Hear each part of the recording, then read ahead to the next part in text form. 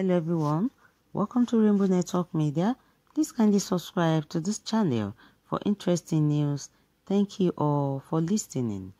The President of Nigeria, Muhammadu Buhari, said he bemoaned the recent attack in Adamawa State by criminal elements, saying that his administration can't afford to disappoint Nigerians that have entrusted their security in his hands.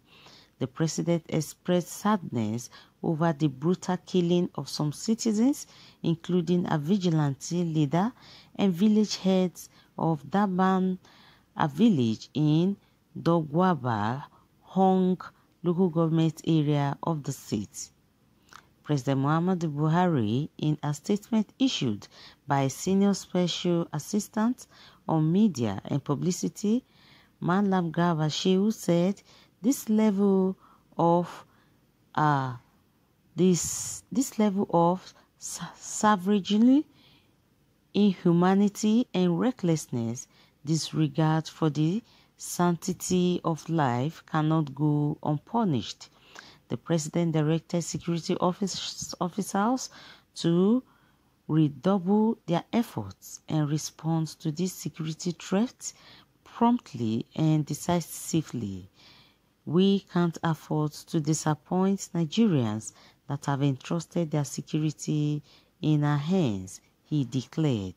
The president directed respective agencies under the Ministry of Humanitarian Affairs, Disaster Management and Social Development to immediately assess losses in the community and send support. Meanwhile, President Buhari has raised a high-powered delegation to visit the community to convey his sympathies to the families of victims and the government of Adamawa State.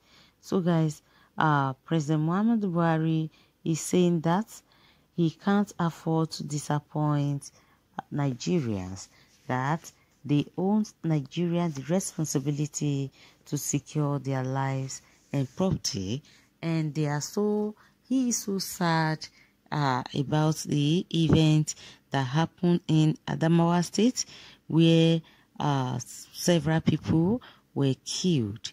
So guys, let's know your own thoughts concerning the insecurity situation ravaging the country. Your views and your thoughts, also your advice, are highly welcome. Please don't forget to subscribe to this channel for more updates. Thank you all for listening.